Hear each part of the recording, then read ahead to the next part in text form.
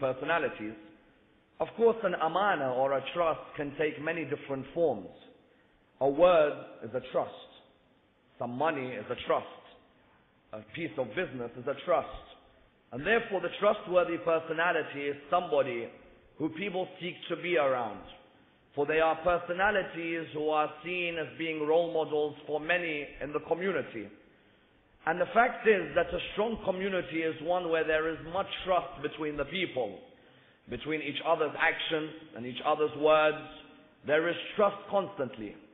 However, the opposite of a trustworthy personality is somebody who is, of course, untrustworthy.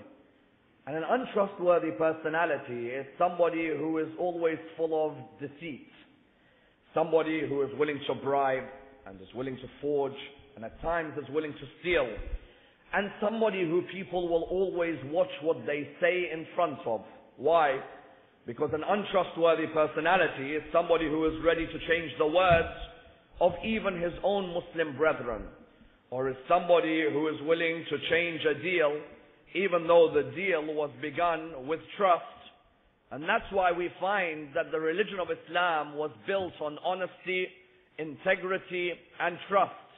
And that the aim of Rasulullah and the aim of every prophet of God is that when they go to any community, they sought to build their trustworthy nature and their reputation with the people of that community. That's why we find the famous phrase which says, it takes years to build trust and it takes seconds to destroy it. Many times in our life, it takes us years to build ourselves as trustworthy personalities in the community that we live in. As in, it doesn't begin right from the beginning. Sometimes we have to deal and interact, and only then we are revered as trustworthy personalities. But it could take seconds to destroy it. One bad act, one bad financial deal, one bad word we use, and all of a sudden that honesty is gone. Indeed, one lie and it's gone. The famous philosopher Nietzsche used to say, I'm not upset that you lied to me. I'm rather upset that I can't trust you anymore. And the idea that was given here is that it's not so much I care that you've now lied to me. I now cannot even listen to you without thinking twice. Because they say trust is like a vase. Once it's broken, you can fix it again, but it will never look the same. When you have a vase in your house, that vase, when it breaks, you bring some glue and you bring it together and it sticks. But the crack is still there. And you will never forget that crack. Therefore, when we look at the religion of Islam, the best of Muslims is judged by his trustworthiness. The more trustworthy they are in their interaction, the more they are revered. That's why there was a report in one of the American newspapers a couple of years ago about a trustworthy cab driver in America. As you know, in New York and the New Jersey area, cab drivers are aplenty. The famous New York taxi driver or cab driver is something which is known about and spoken about by many. There was a cab driver by the name of Abdul Majid al-Imami who was taking somebody towards Atlantic City in New Jersey. Now, we shouldn't know about Atlantic City because it's a place where many people go and indulge in things maybe we shouldn't. But let's just say it's a place where people go with a lot of money. The person who was in the back of this cab with $2,085. And he had it in an envelope. He came out of the cab and left the $2,085 at the back. Now, if this Muslim was not trustworthy, he'd turn around and say, Ya Allah, this is my rizq today. Let me take the 2,000 and take my family on a nice holiday. But instead, what did he do? He went back to the Hilton at Atlantic City. And he said that I came and dropped someone by the name of Bill Jesse. And here is his $2,085, which I've come to give him. The report was all over the American newspapers. Why? Because his lines were, when he was asked, why didn't you take the money? He said, because in the religion of Islam, the most important characteristic is trustworthiness. In Islam, we are revered for being ameen and looking after the amana that we are given. And therefore, this was an amana that was given to us by whom? That was given to us by this man. I have come to give it back. Of course, the American only gave him $100 for what he did. So there you go. There are some countries which are like this. But the point was that he returned his money back as a trust. That's why in the story of Prophet Yusuf, the story of Prophet Yusuf highlights to us how Prophet Yusuf, in his development as a prophet of God, recognized the importance of trust in 4 different areas in one's life. Trust between family, trust between community, trust with non-Muslims, and trust as a leader of Allah on earth. The 4 most important areas of amanat in our life are between our family and between our community and between the non-Muslims who we interact with and between ourselves as Allah's reps on earth. Let me explain. The first lesson he learned about amanat was with his family. In which way? Anyone thinks that they are with their family, that the most amana they will be shown would be between their family members. As in, when I grew up with my brother, or with my sisters, or with my mother, or with my father, I would think to myself that they would look after me as a trust, that they would see me as their younger brother or as their cousin, and they would respect me. That even if they had a problem with me, they wouldn't get too angry. Rather, they would say, look, we have a problem. Either we resolve this problem here, or we find a different solution. Prophet Yusuf found in his life that from the outset, when there is a lack of amanat between family members, it can destroy the family. And how did he find this? He, of course, had 11 brothers. He saw a dream where they were all prostrating before him. He knew the interpretation of that dream. His brothers, out of envy of this gift that he had, what did they do? They started saying that we are an osba. Osba means we are like a gang. There's 11 of us and there's 1 of him. Because sometimes in a family of 5 or 6 or 7, you think to yourself that us 5 are here and there's 1. Us 5 can defeat that 1. Let's just get together as a gang. History repeats itself. So they said, we will get together and we will defeat him. They came to the father. They said, oh Prophet Yaqub, let us take him out to play with him. Prophet Yaqub did not trust them. He knew that they had other intentions. So he said, are you going to look after him? They said, of course, he's our brother. How will we not look after him? They took him out and they said, we just want to play some racing with him. You know, you go to the park, you race with your brothers and so on. When they went, one group of them said, let's kill him. Imagine, their father placed him as an amana. He placed him as a trust between the sons. But what did the sons do? The sons went against this trust and they took that son and one of them said, let's kill him. The others said, no, we'll throw him in a well. They threw him in a well until eventually a caravan going towards Egypt saved him and took him towards Egypt. The first level of amana he recognized was between family. That if there is no amana between family members, then there is destruction in the community. Number 1. Number 2, the second amana he saw, which was important, was between community members. Why? Because he recognized that we all live outside our family as well as within our family. Therefore, there has to be as much trust outside the family as there is within the family. When he reached Egypt, he recognized that he was a slave. Eventually, the Aziz of Egypt bought him. When the Aziz bought him, his wife said, we will take him either as our adopted son, or we will take him as our servant. He now saw that they had taken him as a trust. He had nobody. They had taken him as a trust. What did they do? They employed him as a servant within the house. The Aziz would sometimes leave the house and go to his work, because the Aziz was the treasurer of Egypt. He would leave the house and go to work. Yusuf would be left alone at home with Zulaykha. Here, Zulaykha was taken by the beauty of Prophet Yusuf. As in, she had never seen anybody as beautiful in her life. She had 2 options. Either she could look after him and not do anything, or she would trap him in the room and say, whatever you want, I will give you. When she did make that offer to Prophet Yusuf alayhi salam, Prophet Yusuf alayhi salam knew that amana in family is one thing, but amana with members of the community is another. He could have easily thought that the Aziz is outside the house. I will now go with his wife and nobody will know. But he recognized that there is a trust between the members of the community. So he said to her, I will not come near you. Why? Because your husband was honorable to me. He trusted me in the house alone with his wife. Therefore, I'm not going to break his trust. Number 2. Number 3, he recognized the importance of trust with non-Muslims. Why? Because the king wanted him to be the treasurer of Egypt. The king was not a Muslim.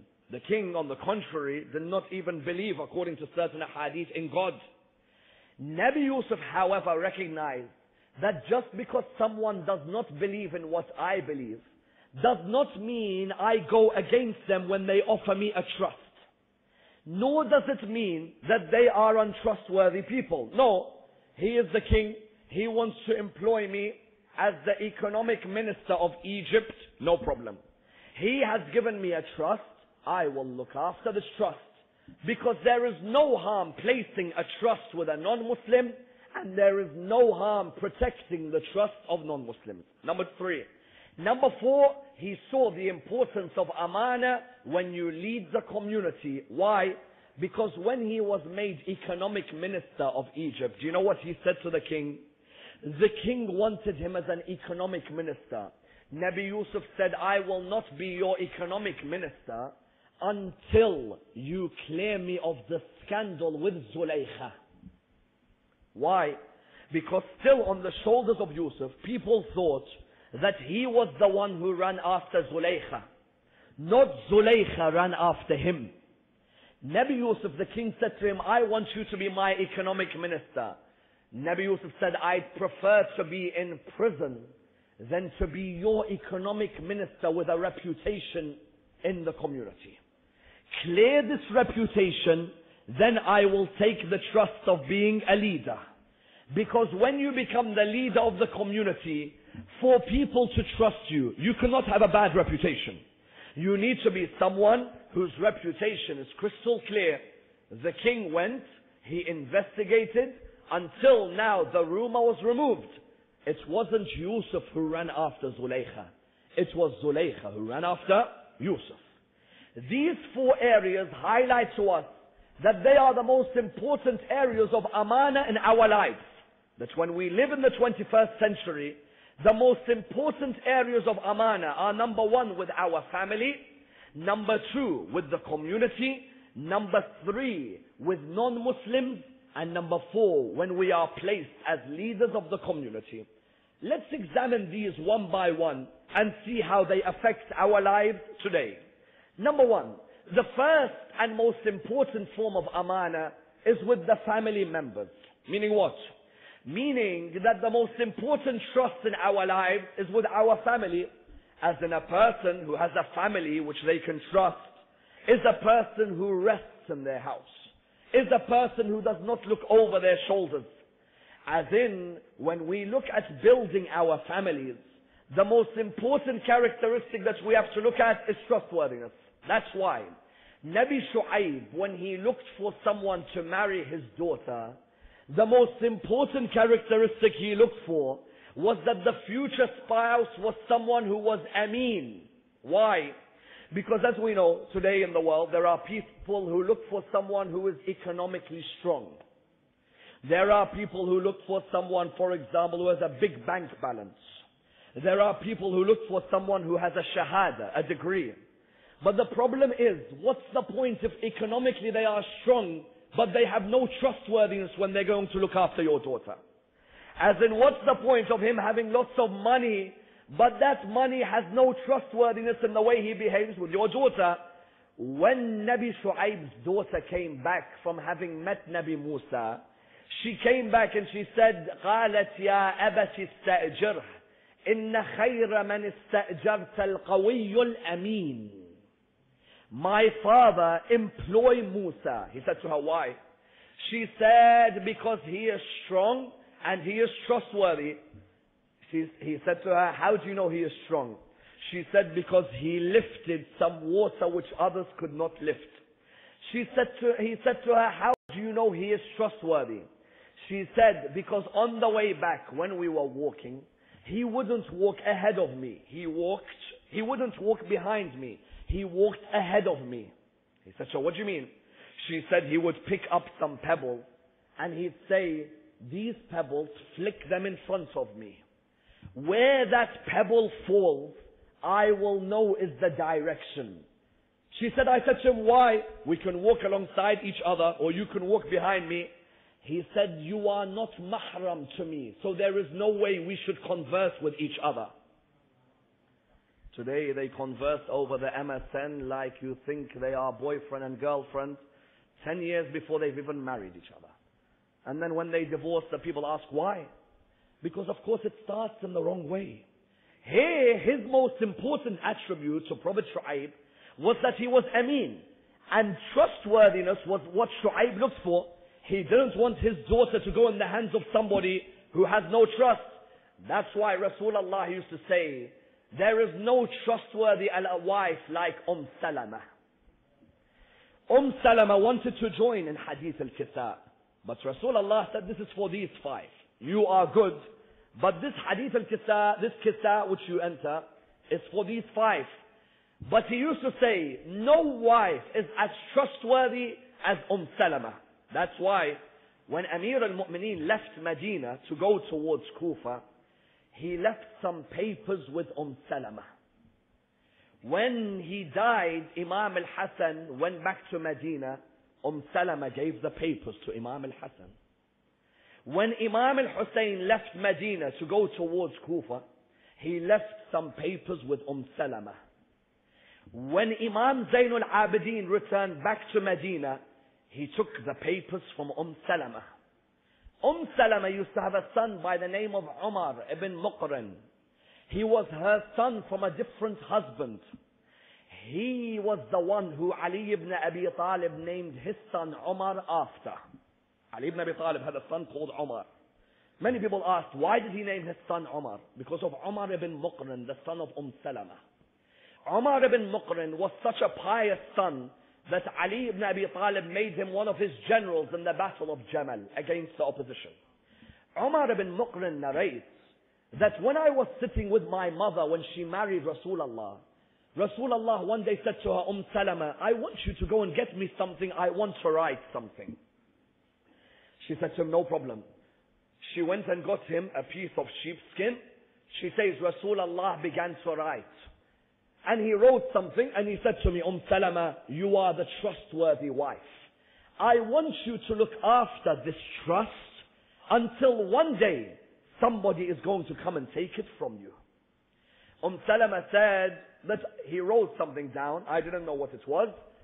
She said that I waited and waited until her son Umar says, we waited until Ali ibn Abi Talib became Khalifa. When Ali ibn Abi Talib became Khalifa, he went up on the pulpit, he announced his Khalifa, then he came down. When he came down, he said, Umar, tell your mother I want to come to her house. I want her permission to pick something up. Umar says that I wondered, could this be the day that the amana of Rasulullah finally gets given to Ali ibn Abi Talib? Says that Ali ibn Abi Talib came to our house. Salama gave him that which Rasulullah gave her. She had not opened it until Ali ibn Abi Talib came. When Ali ibn Abi Talib came, he took it from her. He said, Salama, did your husband Rasulullah give you something as an amana? She said, yes. He said, can I have it? She said, take it. He opened it. Do you know what was written? Do not forsake Ali ibn Abi Talib, for he is the Imam after me, after I die. Imagine. That this amana she kept, she did not open until Amir al-Mu'mineen became Khalifa. These are the types of wives we want in our families. That when we say something to them, they don't tell the whole world about what's happening in our life. Because sometimes when our relationships break, it's because of a lack of amana in the way one part of the relationship goes and tells the world about everything that's happening. No. An amana is that the wife protects until she is allowed to give. That's why if a family does not have amana between them, that family is bound to be destroyed. Especially, it is ironic if you name your son Amin, but he destroys your trust you have given him. Harun al-Rashid had two sons, Al-Amin and Al-Ma'mun. Amin means the trustworthy. Ma'mun means the one who is given trust. Harun al-Rashid named those two sons because he thought that after I die, I have two sons who are my glorious sons. They are the most trustworthy people. Surely they would not break my trust. Amin was the son of Zubaydah, Harun al-Rashid's first wife. Ma'mun was the son of Murajil, a black slave girl who Harun al-Rashid married. When Harun al-Rashid died, he said, my successor in my family is Al-Amin. When he dies, it will be Al-Ma'mun. So he said to him, Amin, do you understand this? He said, yes. He said, are you taking my amana? You are my family. Don't break my amana. He said, of course I wouldn't break your amana. As soon as Harun al-Rashid died, Al-Amin said, there is no way Al-Ma'mun will succeed me. The succession will go to my son Musa. They said to him, but you are Al-Amin, the trustworthy. Your father trusted you with a succession. He said, I do not care. My father is now dead, and I do not care that he calls me Amin. I want my son Musa to succeed me. Al-Ma'mun was the governor of Khurasan. The whole of Persia was his. Whereas Al-Amin was controlling Baghdad. Al-Amin thought to himself that, you know what? I'm going to finish the son of the black slave girl. Because he looked down at his brother. He said, you're the son of a black slave girl.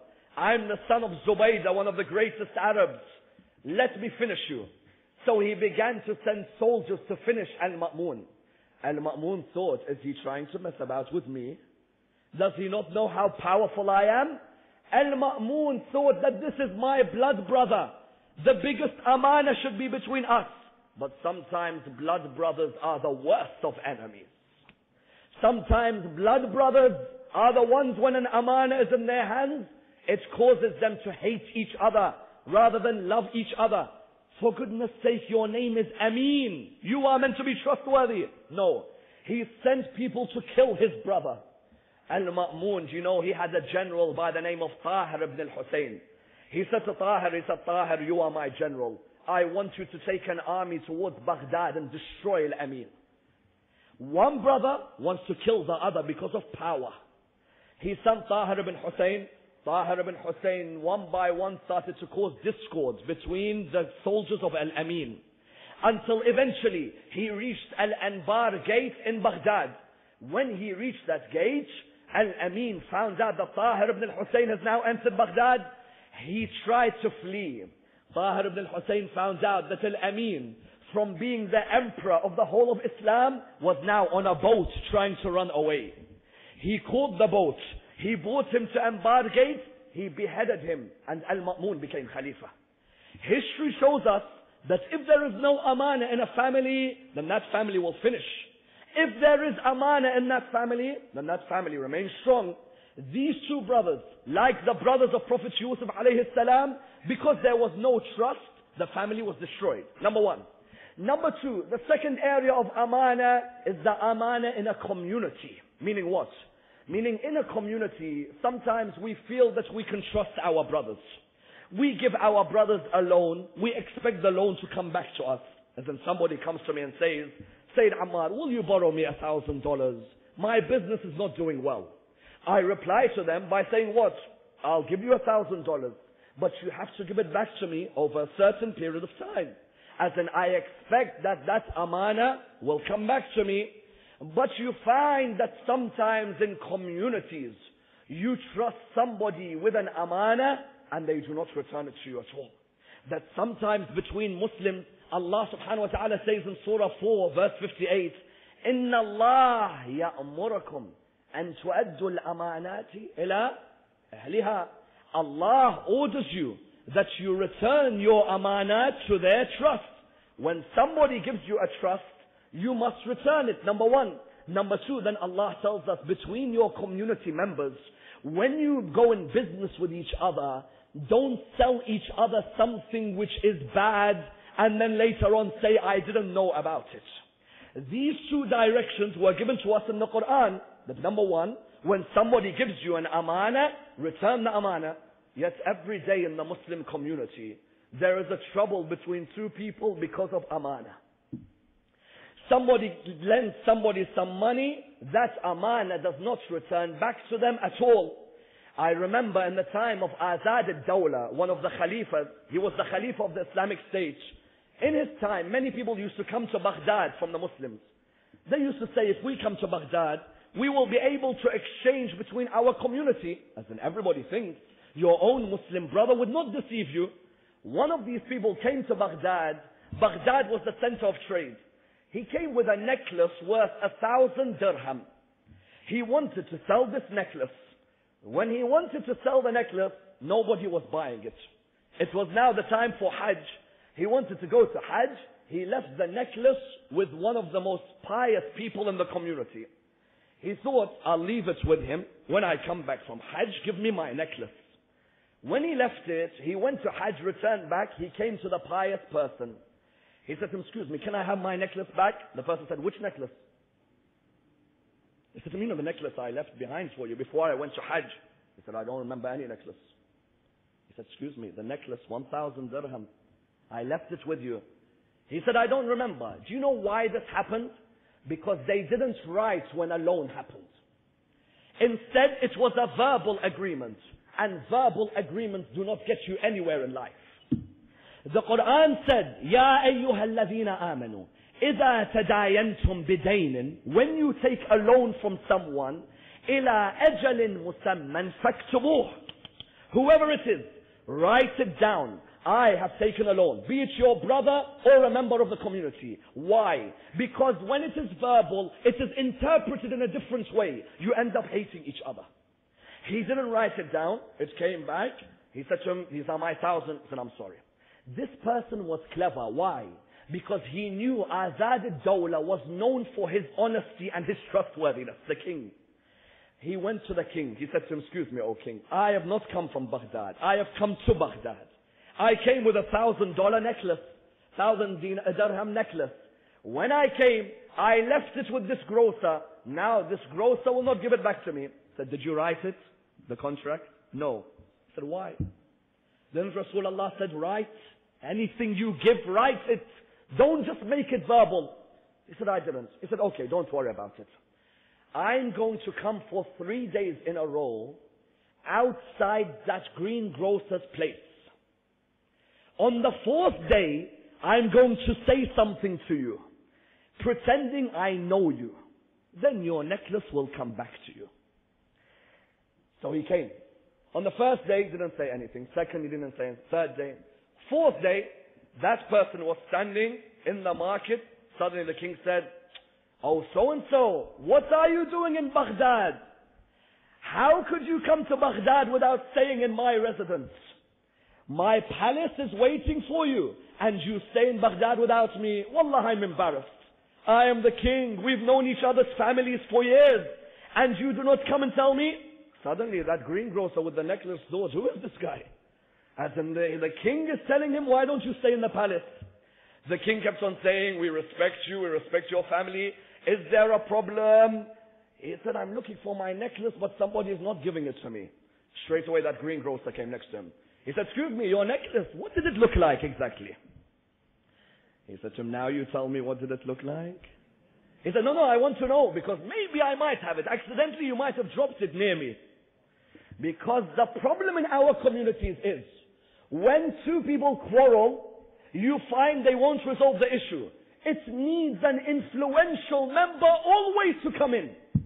We can't have integrity and honesty between ourselves. Why do we always need to use an alim or a speaker or the president to settle an issue?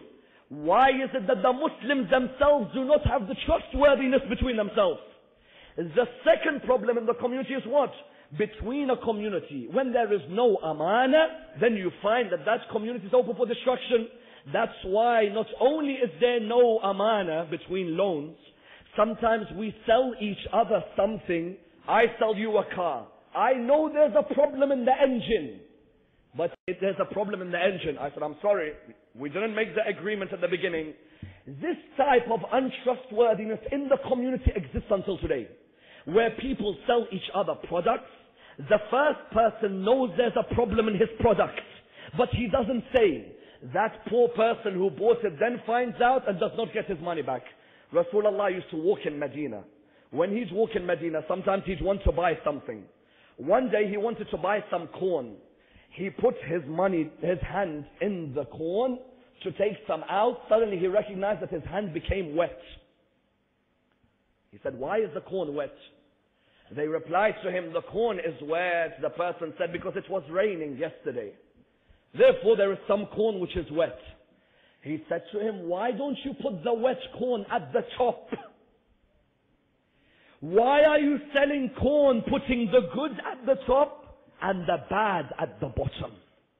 If you are a trustworthy trader, you would always make sure that you tell your customer that some of this corn is wet and some of it is good, so that there isn't a problem between two Muslims. That's why Surah Al-Mutaffifin, Surah 83, Waylun lil-Mutaffifin.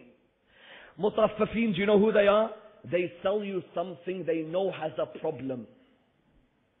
Then later on when you come back to them, they say to you what? They say, I'm sorry, you didn't ask. If you asked, I would have told you. In Islam, that is mistrust between the community. Number 3, in that same community, when you are going to give a loan, there are some in the world today who give loans as a form of trust. Then Muslims charge each other interest. Allahu Akbar. You tell him, I'm going to give you some loan. 18, 20, 30, 40, 100, 75, $1 million, $1,000. You tell him. Then when he pays it back late, you suddenly increase the figure by 200,000. Why? Interest. Why didn't you pay me back on time? That destroys communities. Why? Because interest shows a lack of trust between community members. And the Quran says it's a war between Allah and His Prophet.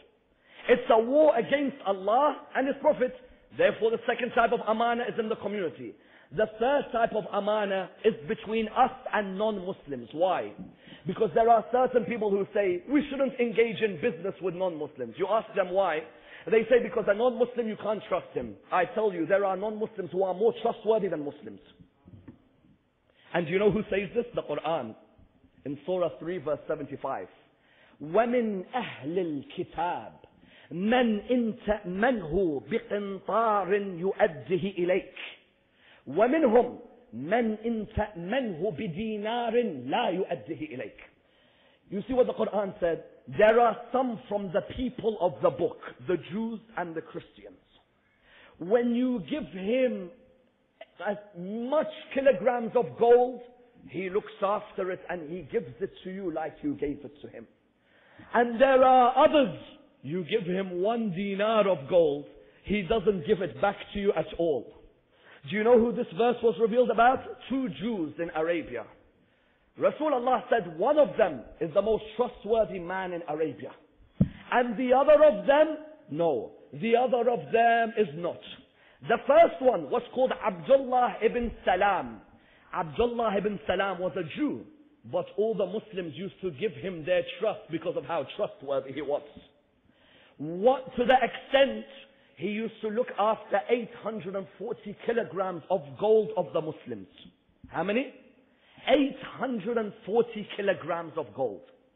When a Muslim would want his gold back, he would give it kilogram by kilogram exactly as it was.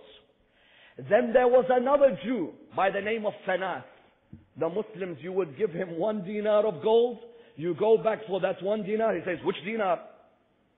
You've never given me. Then on top of that, do you know what he says? He says, I'm a Jew, you're a Muslim. We don't need to give to people like you. We only give to our own. The point the Quran was making was what?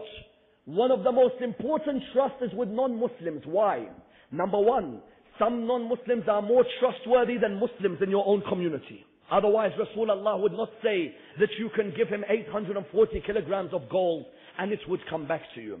But number two, the importance of Islam is judged by its reputation and its contracts. If I show trust with a non-Muslim, they will come to the religion of Islam because of my akhlaq when I deal in a contract. If, however, I break my trust, you'll find that no one will come towards the religion of Islam. That's why, do you know the Quraysh, even though they were not Muslim, they would leave their trust with Rasulullah. Do you know why? Because the title of Rasulullah was what? As-Sadiq Al-Amin. Do you know why he got this title Al-Amin? The title Al-Amin was given to him by the non-Muslims, not by the Muslims. It was given to him when Hajar al-Aswad was placed in the Kaaba. Because in Arabia, there was a major flood that occurred in Arabia. A major flood. This flood affected the whole of Mecca. And the flood came all the way down to the Kaaba. It made the Kaaba have certain problems in its structure. Number two, because the Kaaba did not have a ceiling, the flood would enter, and not only would the flood enter, but what happened was the treasures of the Kaaba, many thieves were now able to enter. The Kaaba needed to be restored. So the people wanted to restore it. Each of the tribes came, they started to restore the Kaaba. But then a problem occurred. Who's going to put Hajar al-Aswad in the Kaaba? Because we know Hajar al-Aswad originally, according to different narrations, came from the heavens. It came from the heavens from the time of Prophet Adam. Some hadith say it was originally pure white, but because of the sins of mankind, it became black. The angel Jibreel gave Hajar al-Aswad to Prophet Ibrahim originally to put it in the Kaaba. But because of this flood, the cracks had appeared. Now someone had to put Hajar al-Aswad in the Kaaba. The community started fighting each other. Who put Hajar al-Aswad? One tribe said, we will put. Another tribe said, we will put. A third tribe said, we will put. Even Banu Abdiddar, one of the tribes of Arabia, do you know what one of them said? He went and got the blood in a bucket of his tribe. Each member of the tribe put blood in the bucket. He said, we have dipped our hands in this blood. Nobody will put Hajar al-Aswad except us. And if anybody tries, we will use our blood to kill them and shed their blood. They all were quarreling who will put Hajar al-Aswad, until the conclusion was reached by Abu Umayyah. Abu Umayyah was there. He said, listen, all of us are fighting. Tomorrow morning, the first person to enter the Kaaba will decide where Hajar al-Aswad goes.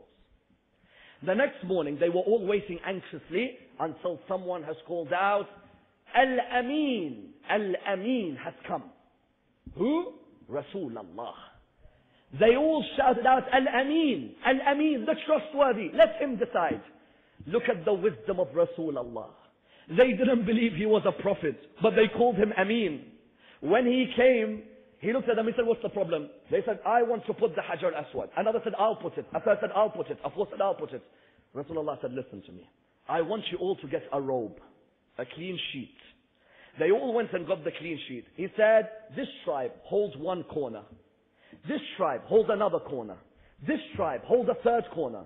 This tribe holds a fourth corner. They all held the corners. He then said, now Hajar al-Aswad, we put it in the robe. I want you all to carry the robe to the Kaaba. So all of you have a role in placing Hajar al-Aswad. They all took the robe. They reached the Kaaba.